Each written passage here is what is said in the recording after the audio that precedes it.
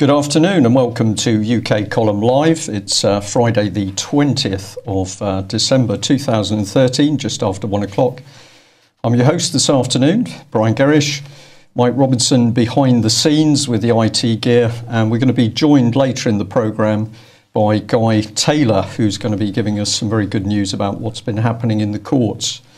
Weather, well, yes, it's basically dry at the moment, a bit on the cold side, but I'm quite sure we can expect more of the same or possibly variation. So rain, sunshine, dry, bit of snow, but probably not in this part of Devon. Okay, well, there's only one thing worse than leading off with Tony Blair, and that's got to be Gordon Brown. Mike? Indeed. So Gordon Brown has been writing in the New York Times, and he says, I'm just going to quote a little bit of what he says. He says, "The economist David Miles, who sits on the Monetary Policy Committee of the Bank of England, may exaggerate when he forecasts financial crises every 7 years, but most of the problems that caused the 2008 crisis, excessive borrowing, shadow banking, reckless lending, have not gone away. Too big to fail banks have not shrunk, they've grown bigger. Huge bonuses that encourage reckless risk-taking by bankers remain the norm. Meanwhile, shadow banking, investment and lending services by financial institutions that act like banks, but with less supervision, has expanded in value to $71 trillion from $59 trillion in 2008. And he goes on to say, Europe's lenders aren't the only ones with these blind spots. Emerging market economies in Asia and Latin America have seen a 20% growth in their shadow banking sectors." And he says, international rules, so this is really the crux of what it's about.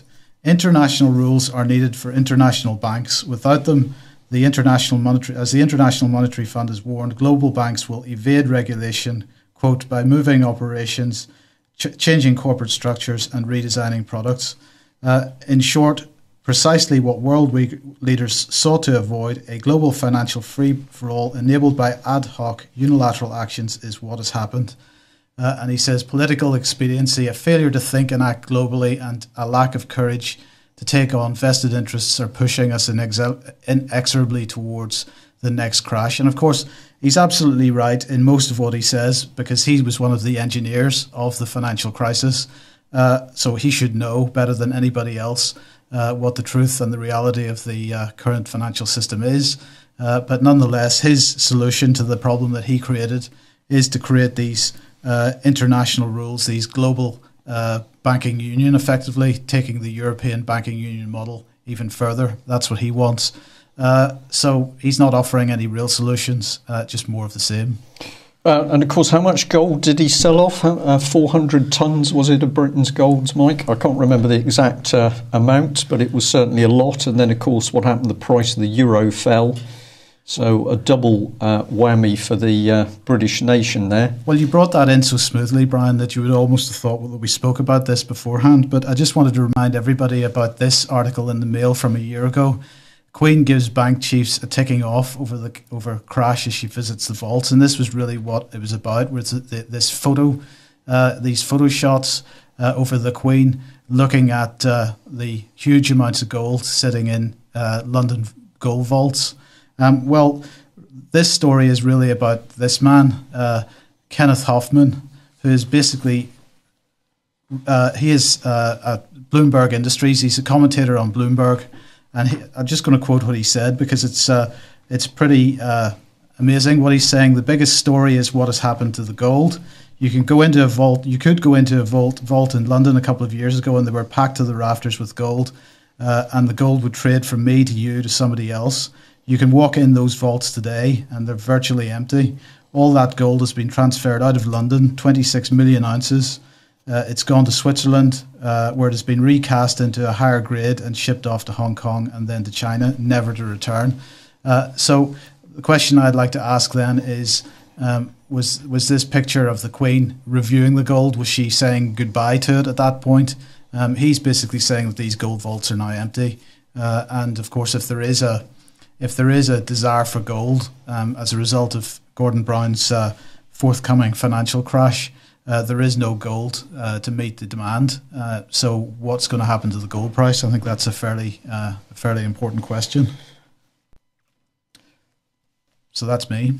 Well, they've done it, haven't they, really? Or we're at least seeing behind what's now going on with these people. But I just wanted to add, Gordon Brown, of course, after his short holiday, after being Prime Minister, then disappeared off to the United Nations, where he was one of the lead figures in education policy, which, of course, would have kept him in touch with children.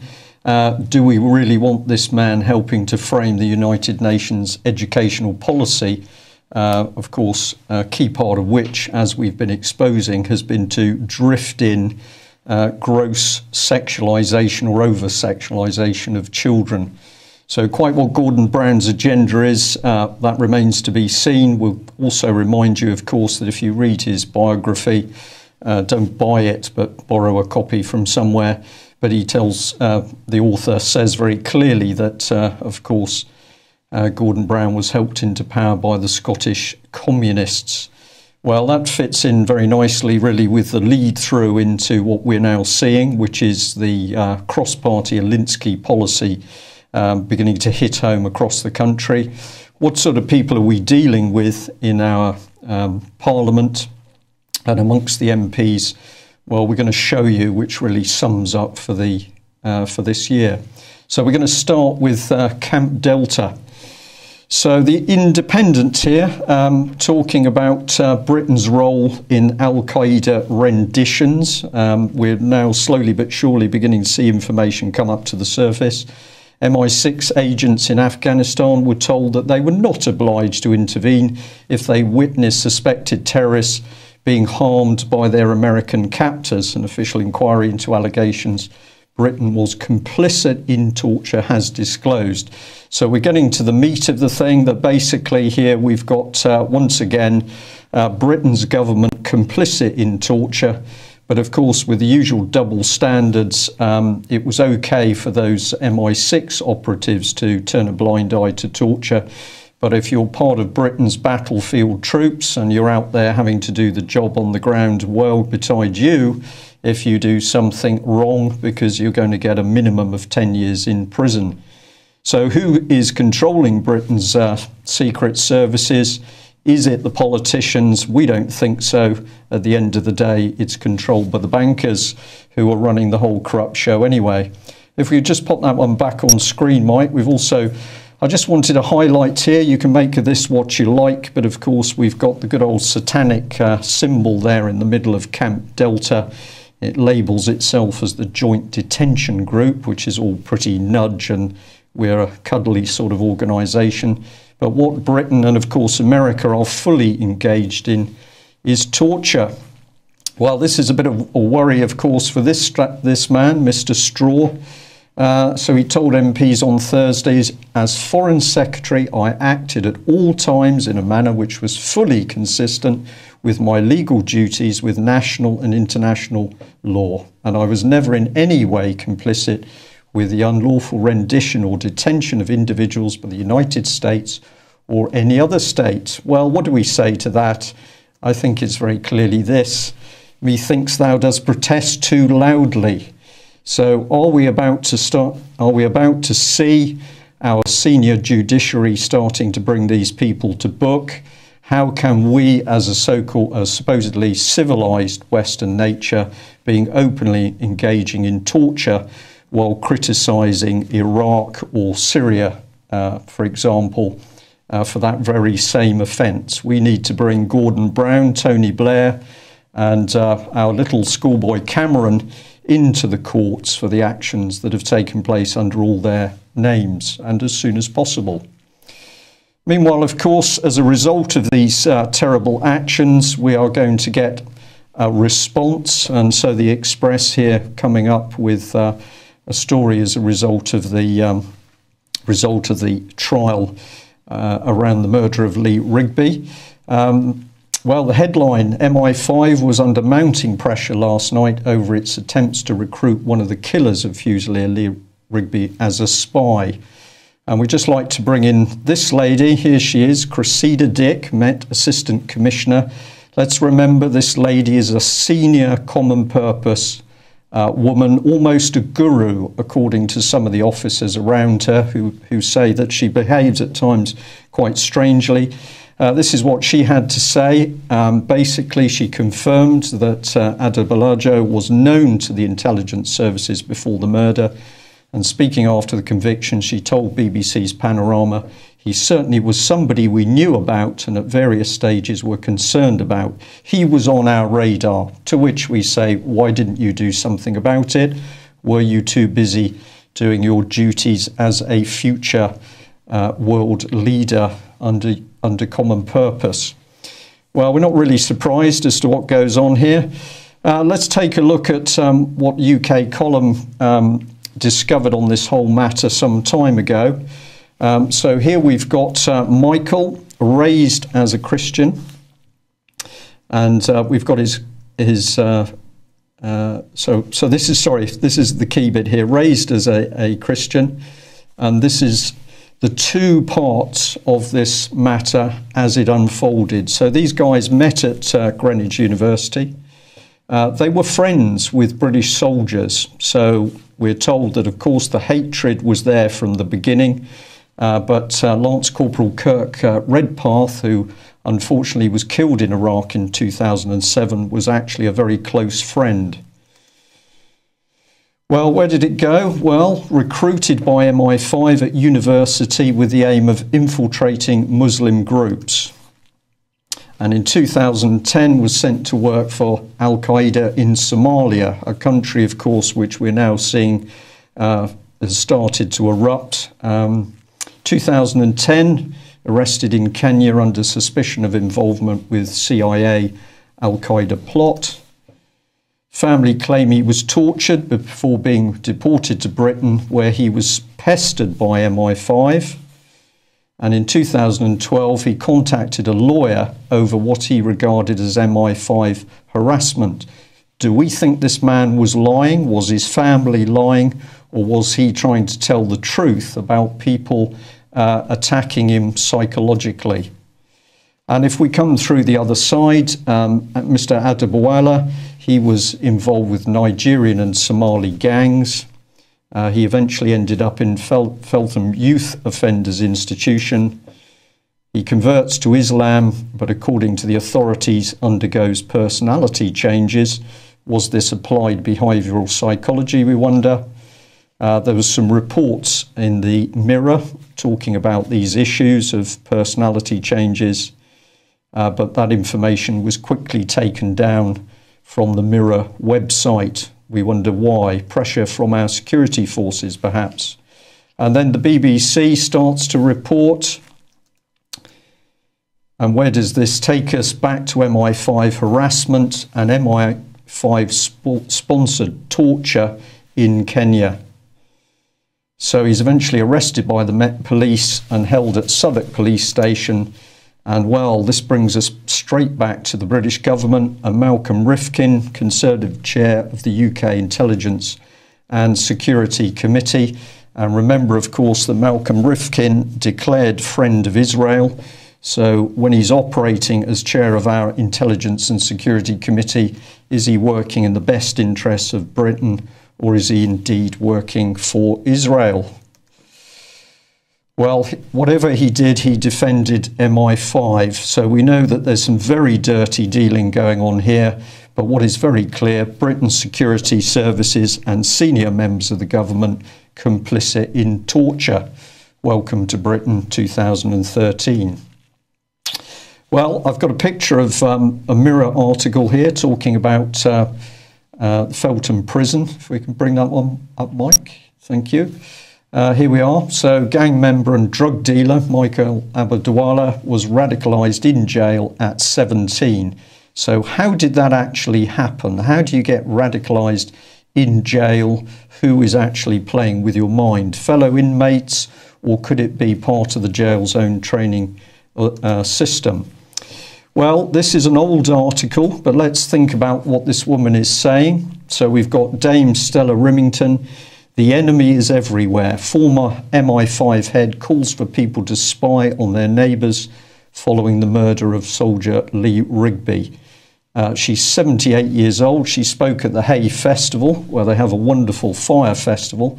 I'll leave you to think about that one. She was MI5's first female director. She thinks that everybody should spy on each other. This was the whole article. But let's scroll down because something pretty interesting comes up. She said further terror attacks on the UK were inevitable unless the country became a police state. Do we need to make up that there is something very strange going on in UK when we have former head of MI5 Dame Stella Rimington simply telling us that she and of course her devious colleagues believe that Britain needs to become a police state, and that of course is what we're starting to see.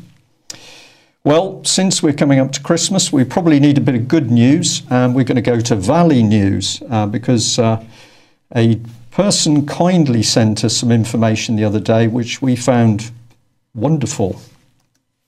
What it was to do with was open letters to this gentleman, Councillor Peter Edge, and this was one of the particular letters that had been sent to him and was actually published.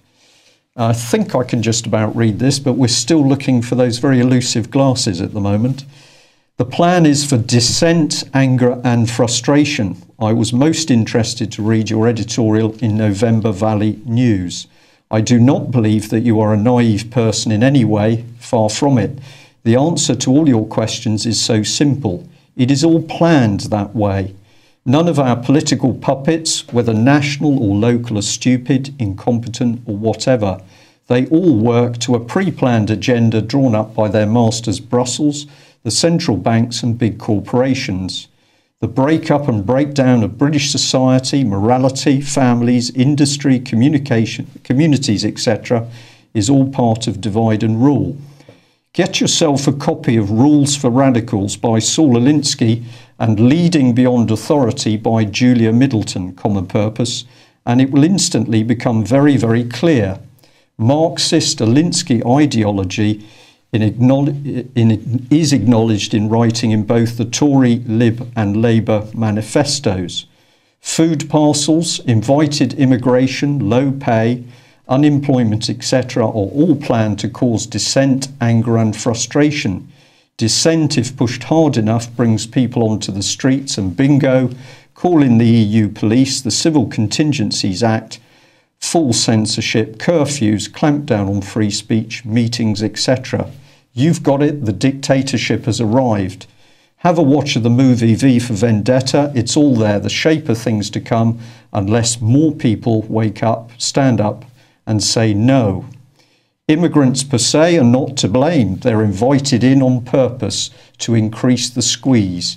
Big pay for council top brass and MPs pay rises and perks? Of course, more dissent. www.ukcolumn.org is the place for the real truth, answers and the fight back and agenda. I rest my case, James Pauline. So, what an amazing article to appear in the national press. We couldn't have summed up some of the things that we've been reporting better than that. So thank you very much for sending it in to us. And really that letter sets out how to deal with what's happening around us. We've got to expose it, but we've also got to stand up, say no, not in our name, and take action, peaceful action. We thought we'd take a little look, of course, at our politicians and their morality and characteristics. And Ed Miliband has been languishing in the background for some time. But he's vowed to rid Britain of the crack cocaine gambling and stop the high-stake epidemic. So he's got very hot under the collar about gambling machines, basically. And he's now making a big thing about it. We think this is simply detracting from the real issues. We've got corrupt, fraudulent bankers. We've got corrupt Westminster politicians. We've got British people who can't feed themselves. And we've got torture facilitated by the British government security services. Well, the list goes on. So that's Labour for you. Where do we go? Well, we've got to go to David Cameron because he's been lying again and again over wars, economy, Europe, NHS. And during his time as leader of the opposition, he promoted social service and social action, advancing the green agenda. And he said he was going to protect the National Health Service as a top priority. Well, unfortunately for Mr. Cameron, telling lies has risks. This is what happens.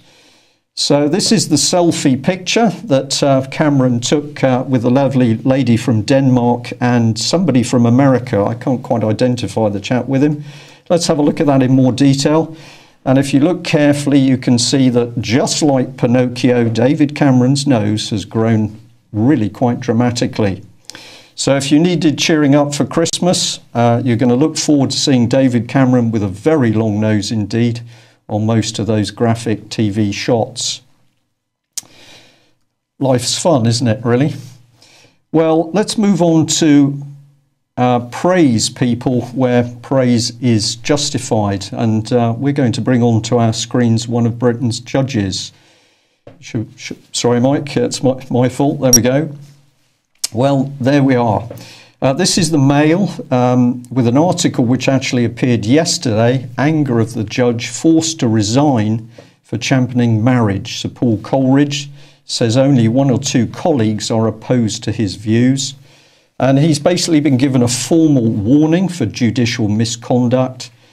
He's being pushed out. What's this man done? What does he do?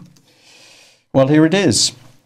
He's been rebuked for campaigning in favour of marriage.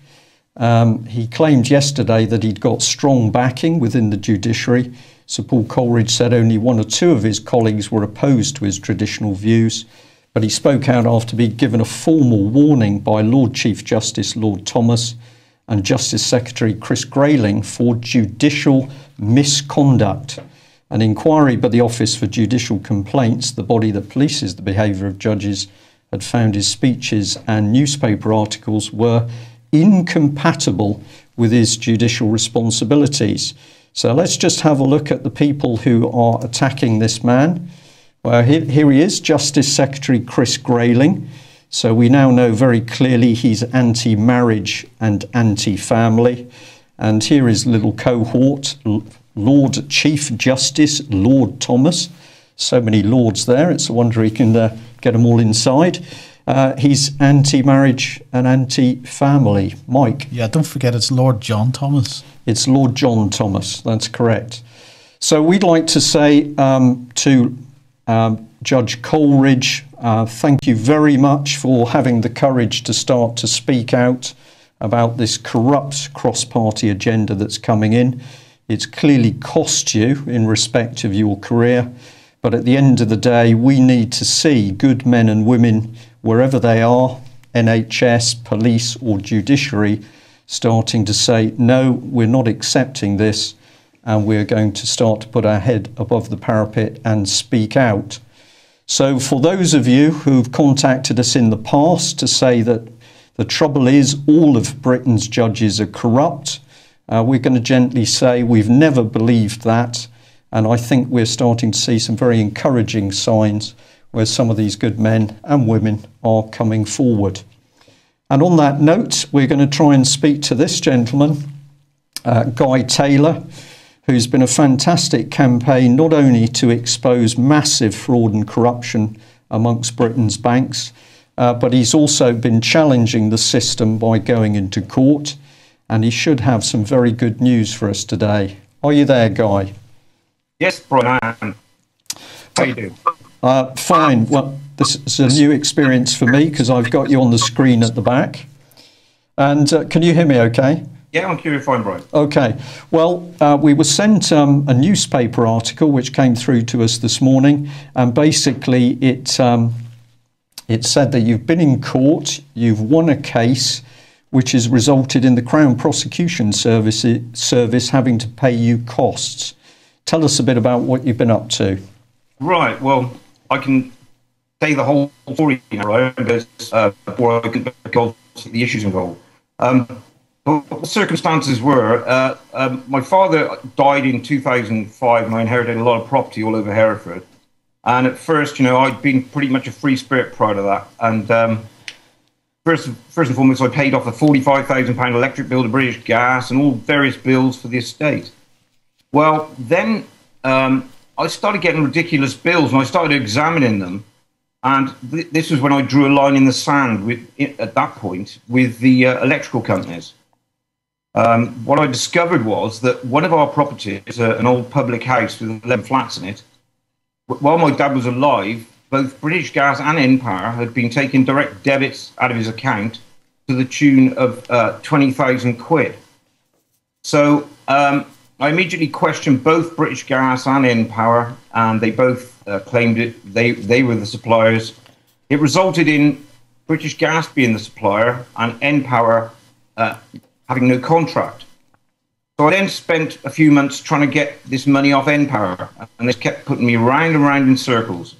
So what I decided to do, because I couldn't get this money, I decided not to do a practical lien on them. And I mean by that, every time they sent me, npower sent me a bill for any of our properties, I didn't pay the bill, wait until they took me to court for a human rights notification to turn the electric off, and then I went to the court and I said, I may owe them £600, but they owe me 20,000.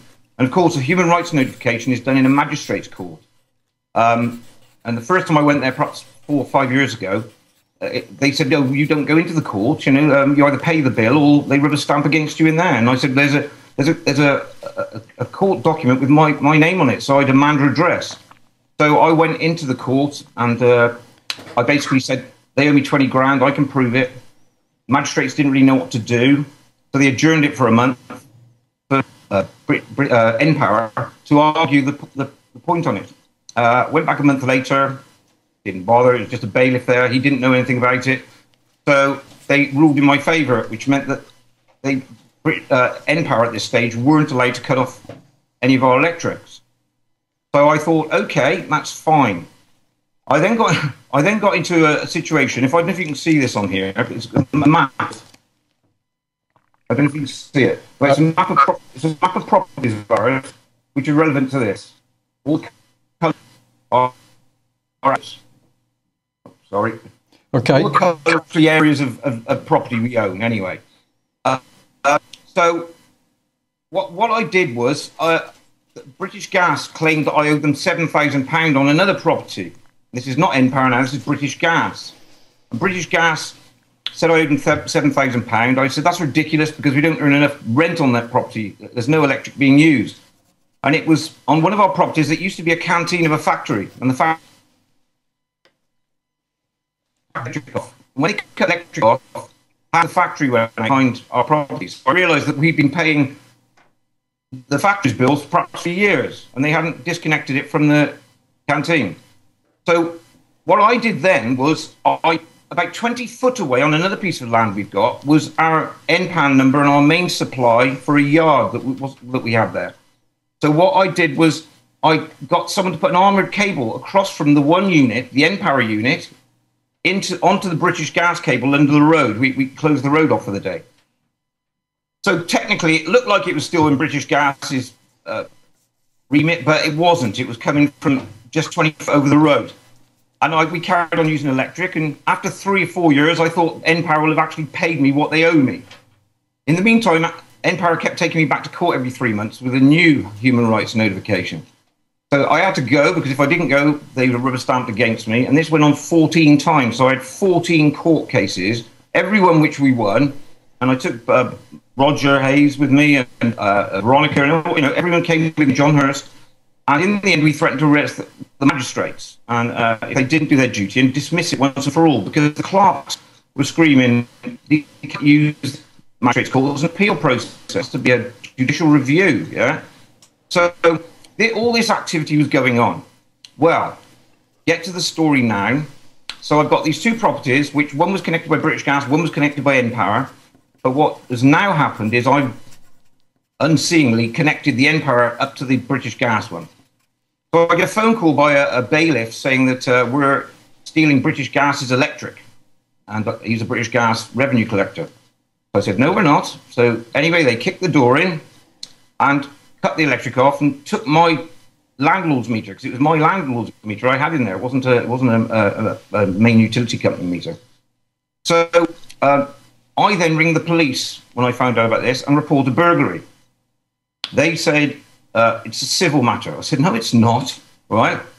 I wasn't supplying these people. Where did they get the warrant from? And blah, blah, blah, blah. So I went down to court, and the court said, we haven't given them a warrant. So I thought, right, we'll look into this. So we started looking into it. And of course, we started discovering process and procedure. It's gone. It really has. So what happened then was that the next thing is the police arrested me in the March. It took them a couple of months. And when they arrested me with about 5 or 6 vans, and 9 police officers came round, handcuffed me in the house and arrested me and dragged me out. So in the police station, it's very interesting. We're technically quite talking some matters. But anyway, I said to the police, right, you've arrested me for what? And they said obstructing electricity and fraud, £12,000. So I said, right, can you show me the warrant? And they said, we haven't got a warrant. We don't need a warrant. I said, no, the warrant that started all this off, the right of entry warrant. Yes, I've got it in my case, the policewoman said when we were in the interview. I said, well, we can't move on till you show it me. And of course, she said, no, it's in there somewhere. I said, show it me. So this went on. She carried on. 14 times I asked her, and I said, you haven't got a warrant, have you? And if you haven't got a warrant, then my arrest was unwarranted. And the people that broke in my building that I reported to you, you believe them on the back of what they've said, rather than me reporting the burglary of the premises, which you said was a civil matter. Anyway, so they said, right, well, we're going to bail you. And I said, well, you're not going to bail me because I would have said bail. You're going to charge me or let me go. Well, you're going to be bailed. Well, police bail is a myth. It doesn't exist consensual. So I said, I'm not signing anything because I'm not on bail. So they said, well, you're out anyway. So out I went for a month. And of course, I didn't bother answering the bail because I wasn't on bail. So it is that simple. So the next thing, they left notes on the gate, please be a good fellow and come down to the police station. I then went, I'd already been to the magistrate's court and issued a summons against the 2 bailiffs for burglary.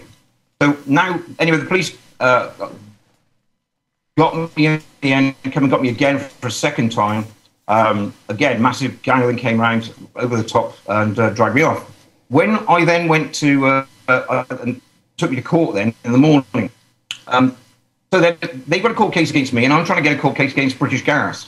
So what I've done is, the Hereford Magistrate Court, we were very efficient people in there. The clerks said, I've contacted British Gas, but they won't tell me any information under the data protection, even though I'm a clerk of the court. So anyway, then this carries on. So that he then finds out that the warrant, you can't find out about warrants, sorry, I apologise. And then the day before I'm supposed to be issuing the private criminal prosecution against British Gas employees for burglary, a warrant turns up. And so they said, oh, that's it, then here's the warrant. Well, when they gave me the warrant, again, if you can see it, if I could show here, it was written on British Gas notepaper. And it was clearly not a court warrant. Written on British Gas notepaper, and the writing on it, by now I'd started to... we haven't got the video quality for that guy. Okay. So I said, this isn't a warrant. So I wrote to Neath and Port Talbot courts, and the clerk of the court in Hereford wrote to me saying he'd never heard of a no-notice warrant for such a matter, and in a different jurisdiction. So I contacted Neath and Port Talbot, which is about 120 miles from here, and said, can you give me the details of the information that was laid to establish this warrant? And they couldn't give me any details. So in the court depositions for the case against me, ongoing with the Crown Court, they gave me some handwritten documents by the bailiffs. And I then discovered, you don't have to be a forensic expert to realise, it was him who'd written the warrant out. Well, under the 1954 rights of entry warrant, if you read it, it says it has to be written under the hand of the magistrate. So clearly, unless the magistrate's totally disabled and can only sign his signature, perhaps, it was fraudulent.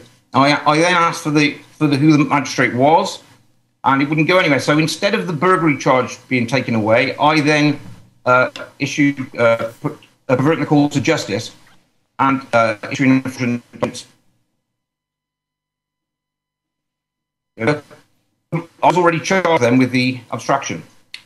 We then went to court to prosecute, lay the information against the British Gas workers, showed all the evidence to the judge in the case, in the magistrate's court, and he said that he could see there was merit in what what I was saying, or what we were saying, because there was a few of us there. But because of the case running against me, it would be vexatious to allow it to continue until after the case against me went forward.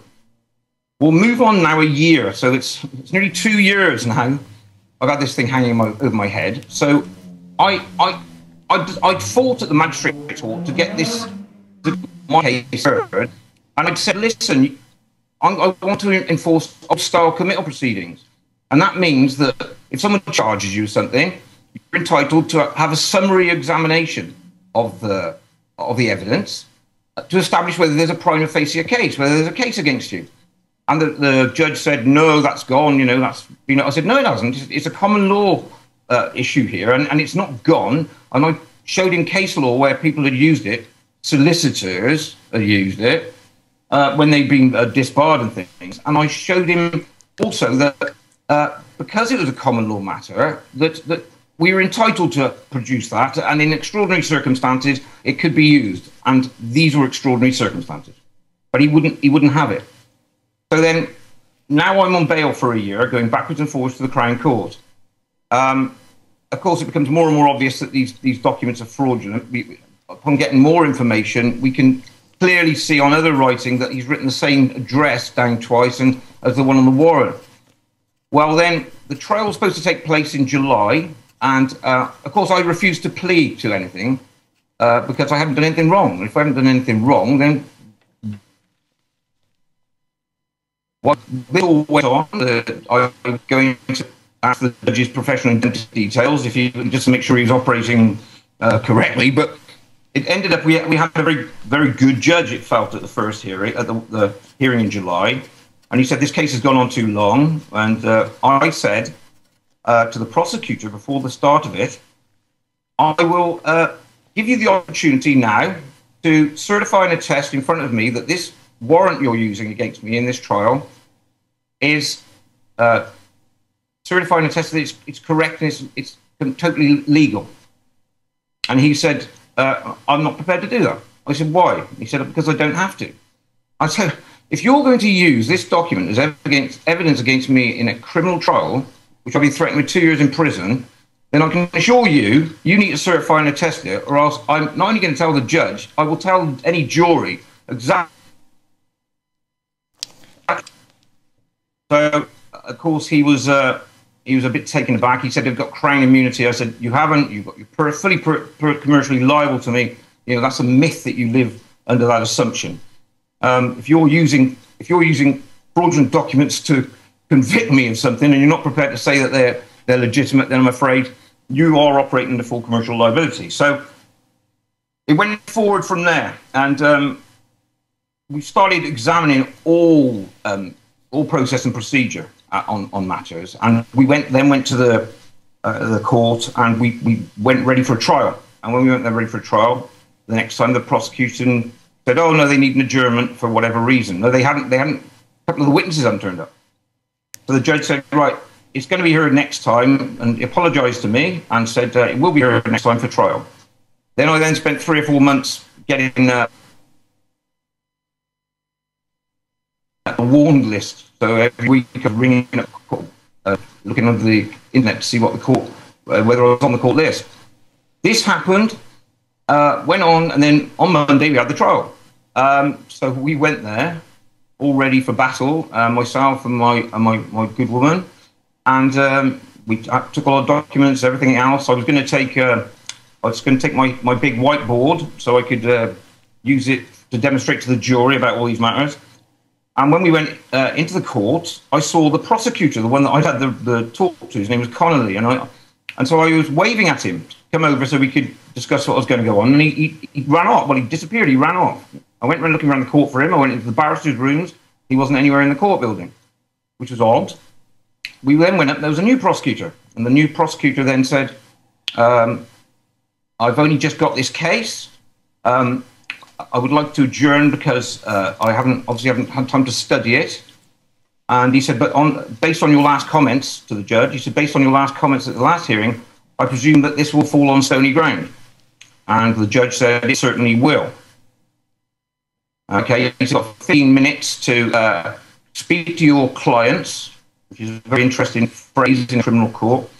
Speak to your clients and decide what you want to do.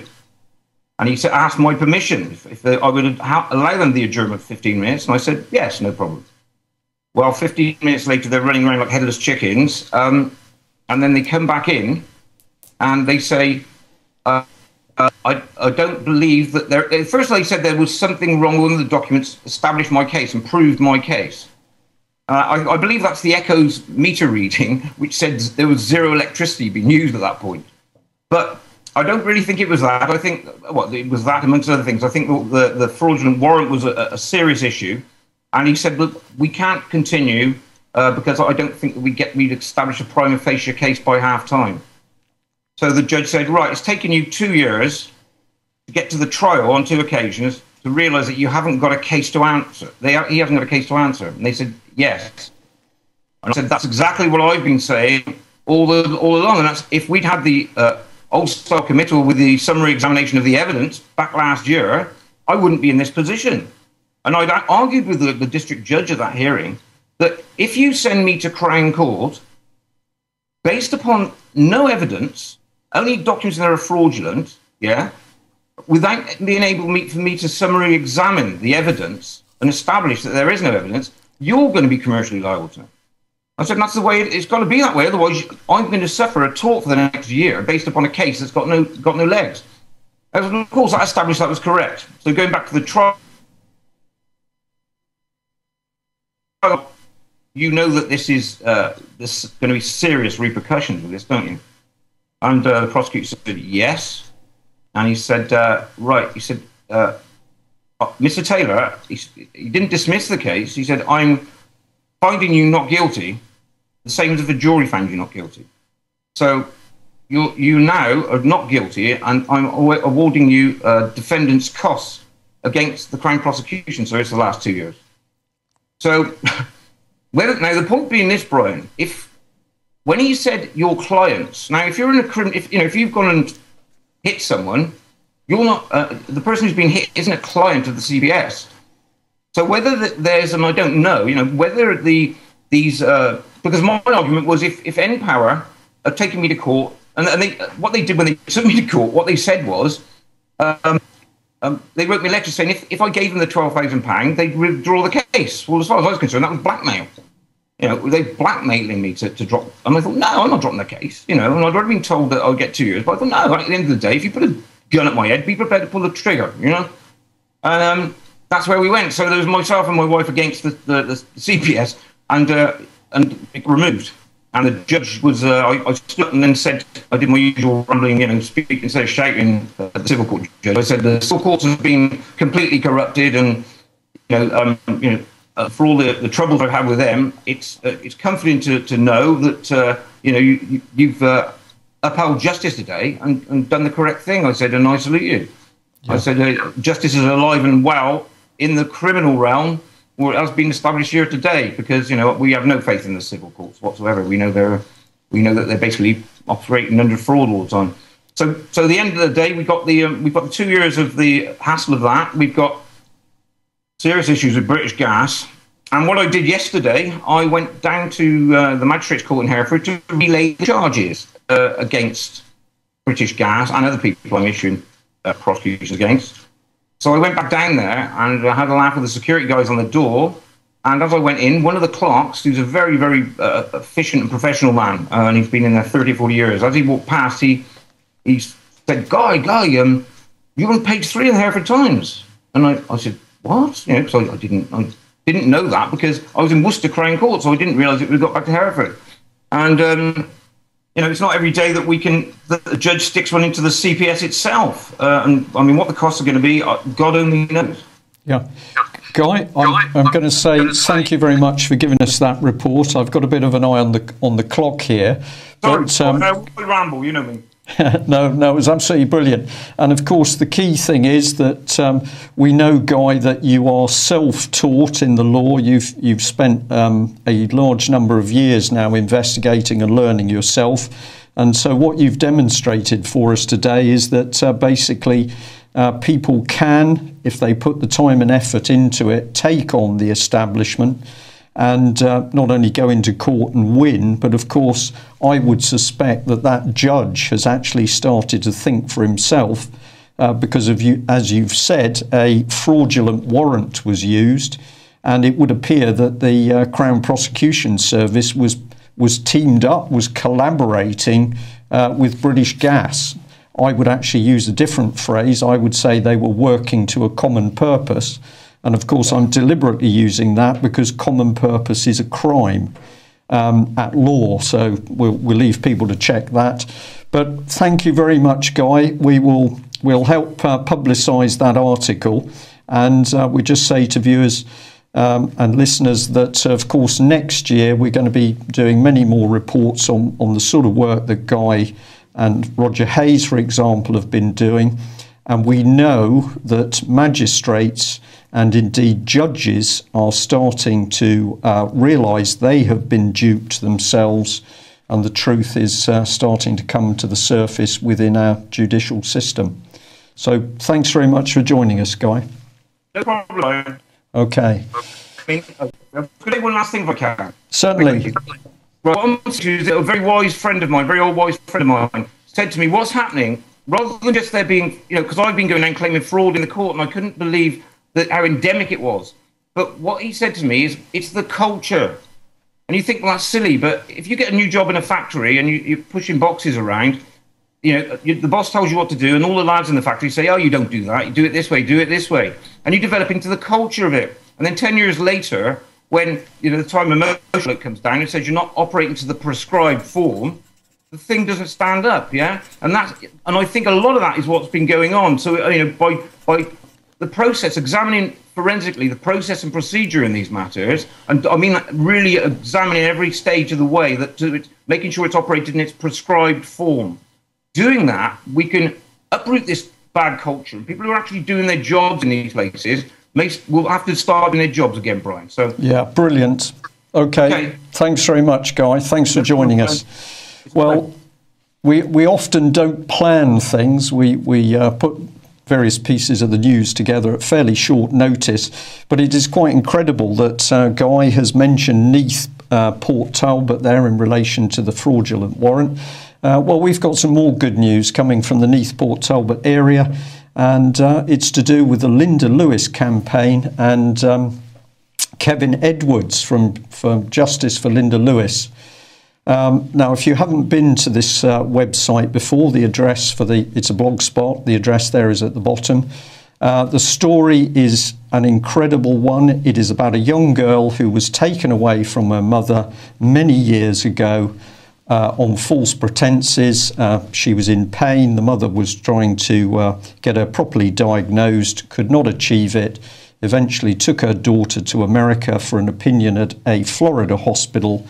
At the hospital, Neath Port Talbot social workers turned up with American social workers and armed police, and the daughter was taken from her mother and grandfather, flown back to UK on a false passport, and the young lady was initially put in a psychiatric unit and told that her pain was imaginary.